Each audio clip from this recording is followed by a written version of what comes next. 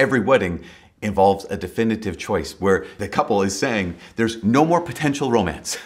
There are no more potential romantic partners. No more looking out there for maybe someone, but just here, you. Looking at the other person and saying, you get the best of me. At every wedding, this couple looks at each other and say to each other, you get the best of me.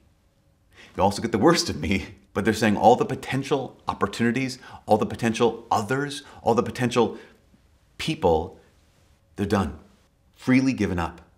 And they come forward and they say, I do. They come forward and they say, yes.